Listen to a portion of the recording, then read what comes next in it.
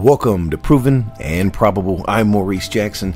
Joining us for a conversation is Derek McPherson of Gold79 Mines. Mr. McPherson, welcome to the show. Thank you for having me again, Maurice. Well, great to have you on the program, sir, to find out the latest exciting developments coming from Gold79 Mines. Before we delve into company specifics, sir, for first-time listeners, please introduce us to Gold79 Mines. Yeah, so Gold79 Mines is a Southwest U.S. junior gold explorer. All have 3 projects in the Walker Lane trend. All 3 of them have 100 plus historic drill holes with economic grades in them. Our focus has been on the Gold Train project in Arizona, where we think we have the potential for a multi-million ounce resource.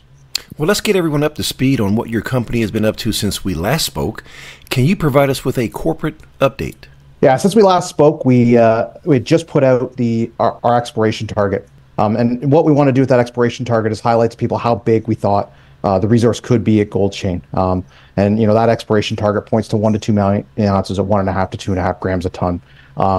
And so that's big potential in a small market cap in the $5 million that is Gold79.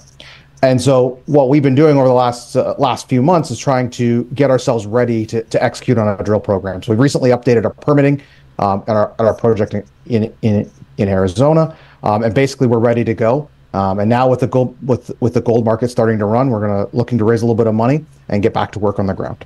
Well, speaking of raising capital, I see that you just announced today a capital raise. Can you share some of the terms of the raise and how your team will deploy the capital from the raise? Yeah, so we've announced a raise of $1 million. The raise is is at 25 cents on a post-consolidated basis, with a half warrant at 30 cents. As part in conjunction with the raise, we're doing a 10-for-1 share consolidation to tighten up the share structure a little bit. With that money, the use of proceeds is sort of twofold as from an exploration work perspective. The first is to do an extensive trenching program at the Tyro main zone. Our VPX Rob has laid out a 1,000-meter trenching program. It's a pretty low-cost way for us to get a lot of data. Also, give us some good news flow coming into the summer. The second key use of proceeds is a drilling program at Gold Chain. We're going to go back and follow up on some of the success that we had in 2023. Remember, we drilled 9 meters at 51 grams in the last hole of the program, but also hit 44 meters at 2 grams in the Tyro main zone. So 2 very good intercepts in and of themselves.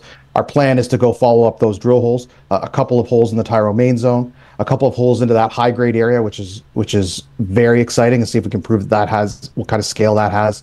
We're going to drill some deeper holes, demonstrate that the system goes to depth, and we're going to drill some big step out holes, plus 1 kilometer step out holes to prove that this is just beyond that initial 1 to 2 million ounce exploration target and how big this could actually be.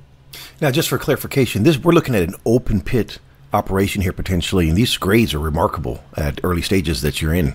Yeah, I think that's a great point, Maurice. It's we're talking about potentially a 2-gram open pit at surface on patent claims in Arizona. For reference, there is an operating mine to the south of us that operates at 0.4, and so 5 times the grade is what we're looking at, and I think that's a great opportunity. Do you have any updates to share with us regarding permitting on Jefferson Canyon?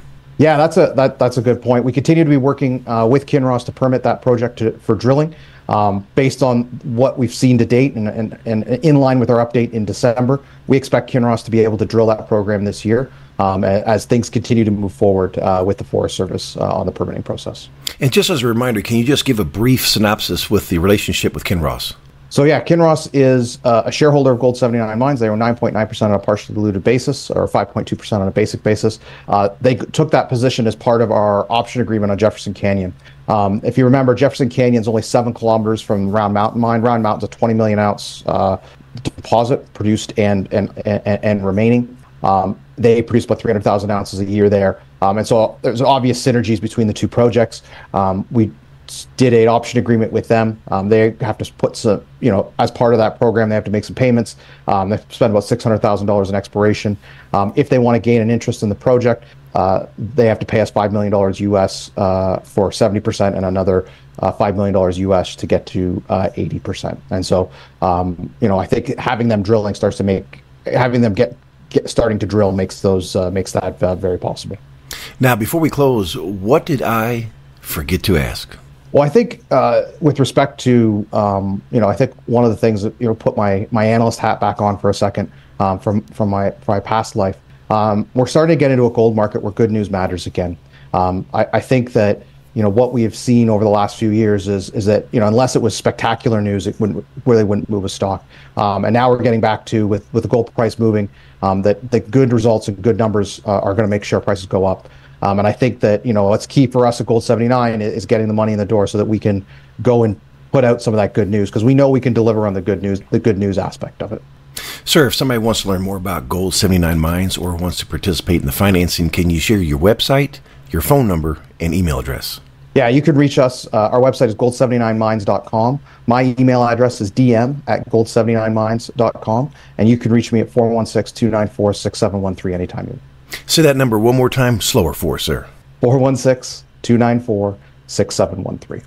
Ms. McPherson, it's been a pleasure speaking with you today. Wishing you and Gold79 Mines the absolute best, sir. Thank you very much for having me again. The information presented on Proven and Probable is provided for educational and informational purposes only, without any express or implied warranty of any kind, including warranties of accuracy, completeness, or fitness for any particular purpose. The information is not intended to be and does not constitute financial, investment, or trading advice, or any other advice. You should not make any financial, investment, or trading decision based on any of the information presented without first undertaking independent due diligence and consultation with a professional broker or competent financial advisor.